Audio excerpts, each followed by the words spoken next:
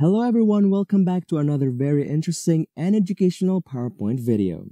In this video, I am going to show you guys the 5 hidden features that PowerPoint has to offer that you may not know about. So without a further ado, let's get started.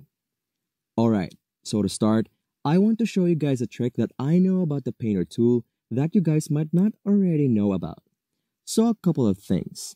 One, it's amazing and obviously you can copy styles between images, text, and any type of objects, and can be used for a bunch of different use cases, but there's another feature that I think a lot of people miss out on when using the Painter tool.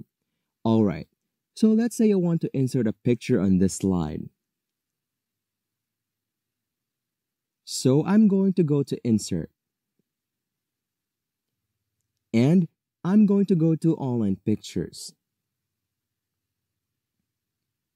And I'm going to pick animals. And then I'll pick this eagle just to start. Alright, so now I have this picture. I'm just going to hold down Shift and then click the top right corner to decrease the size. And then what I'm going to do is I'm going to actually change it so that it's going to be a circle shape.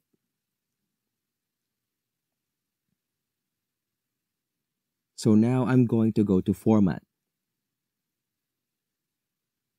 Crop, and change it to be a circle. And then I'm just going to fix this cropping a little bit. So here's what I'm getting with this Painter tool. So let's say you have this image and you want to put another image, so I'm going to go back here to Insert Online Pictures. And let's say I do a different animal, like let's say we do this lion. Alright, I'm going to insert this in here, so if you click on this shape and then you go here to Home,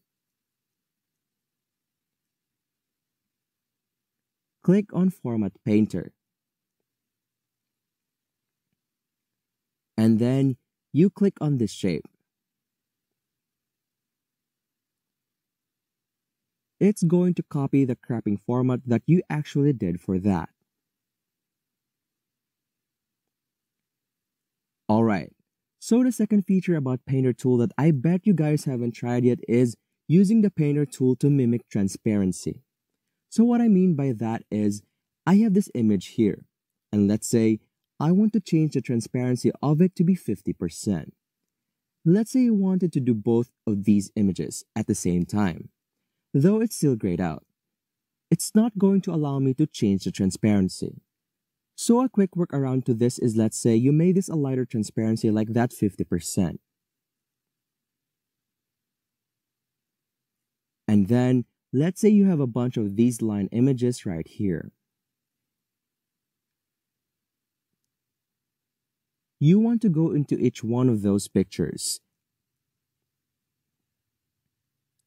And then go into Format Picture settings just to change transparency for all of them instead. Let's use the Painter tool and make this a lot quicker. So, I'm going to select this image. Double-click the Format Painter tool. And then you can just click all these images. And now, they all have the same transparency value as that original image, and this can be used for different shapes, text, literally anything. It doesn't have to be just images. Alright, so the next hidden feature that I want to show you guys has to deal with morphing transition. So another thing I discovered with morphing is that you can actually morph cropped images. So I'm going to show you guys exactly what I mean by that. So let's go here to Insert again. Then let's go to Online Pictures. And then what I'm going to do is I'm going to click on ocean just for fun, and let's pick picture right here.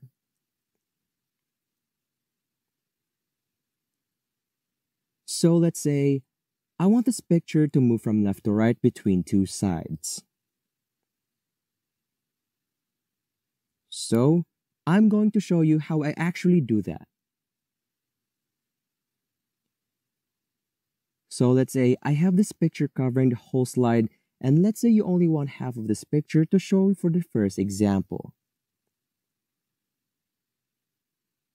So now I'm going to show this right here, and then I'm going to stretch it out. Alright, so now we have this picture.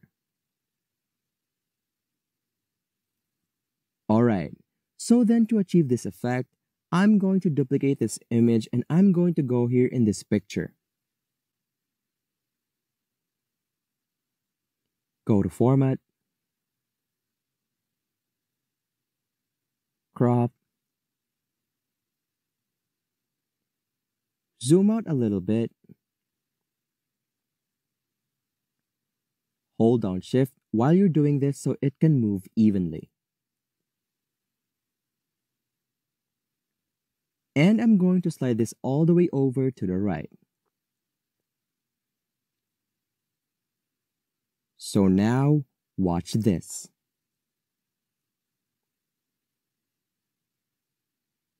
When I go into presentation mode. So, I'm going to first make sure that these are both on morph transition.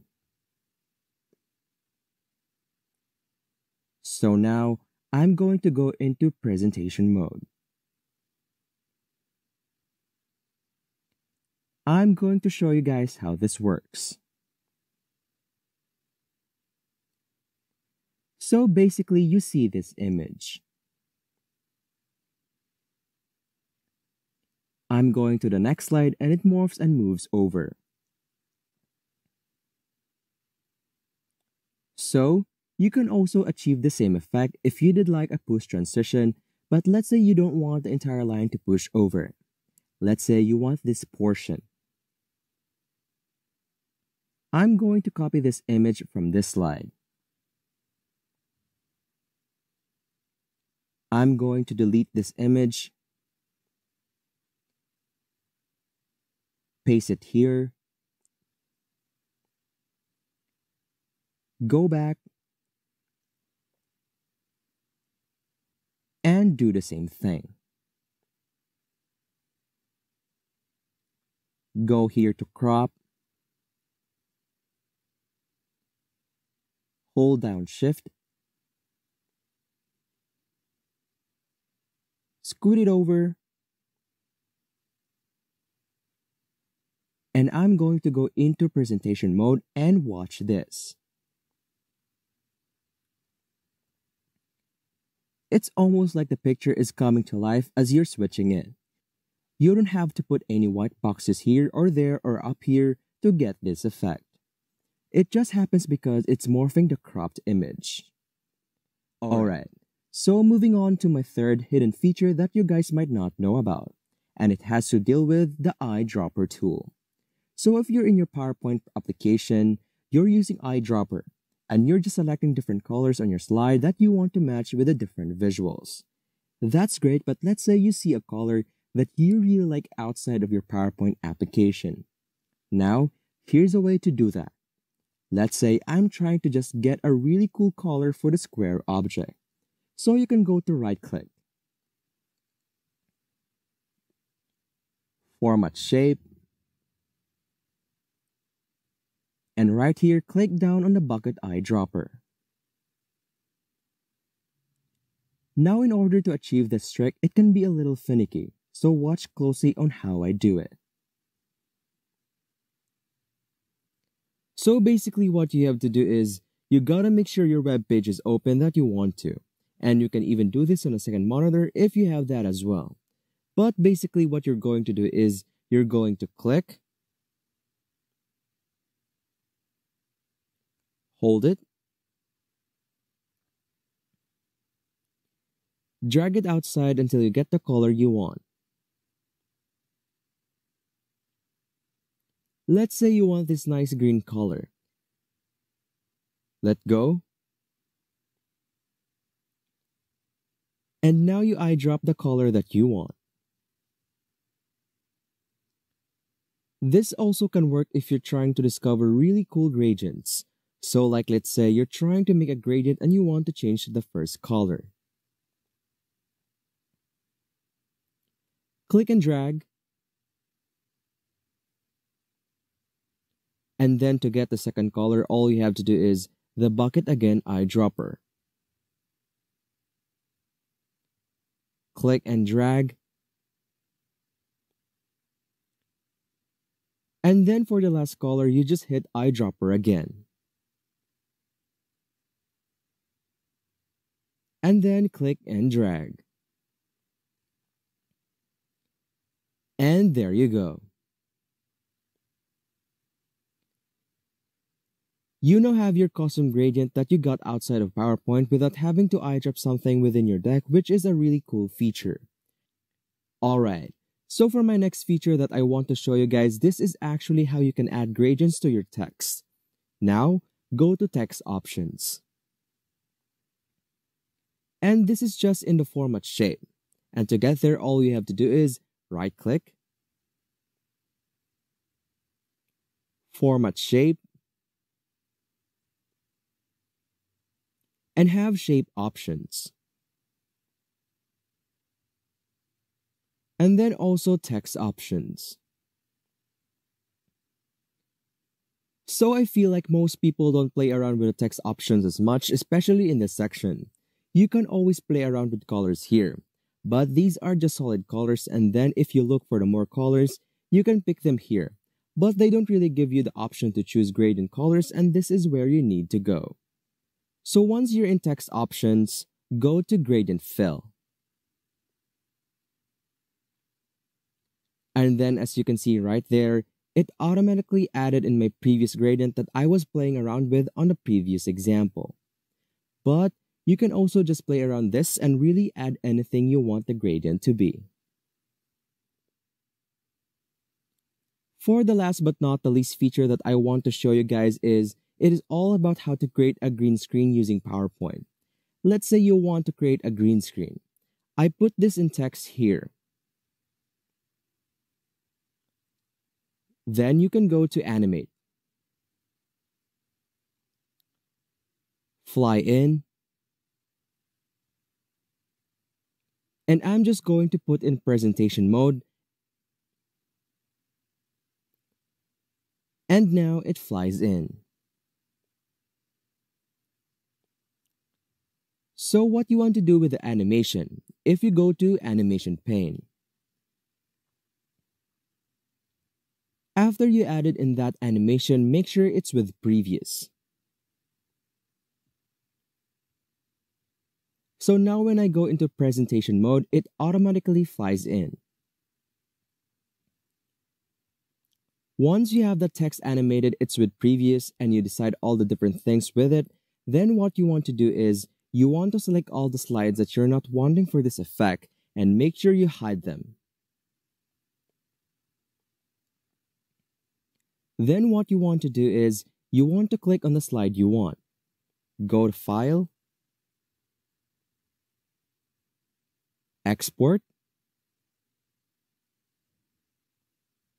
and then create a video. Choose the type of quality you want. If you want 4K, that is an option, but in this case, we're just going to do 1080p. However long the animations go for is how long you need to make sure you export it for. So in this scenario, it was around like 2 seconds, so 5 seconds should be fine. Export. And then you create a video. So what this is gonna then do is, it's gonna provide you with an MP4 file of this green screen video animation, and what you can do with that video is, put in your video editor. Choose the green screen option on your video editor. And then the only thing that's going to pop up is the creating green screen text. And that's it. So just imagine all the different possibilities you have by creating this and just using PowerPoint. So this is a really cool feature. You don't have to use After Effects. It's not too complicated and you can really customize it to however you would like. So that was my top 5 hidden features that PowerPoint has to offer.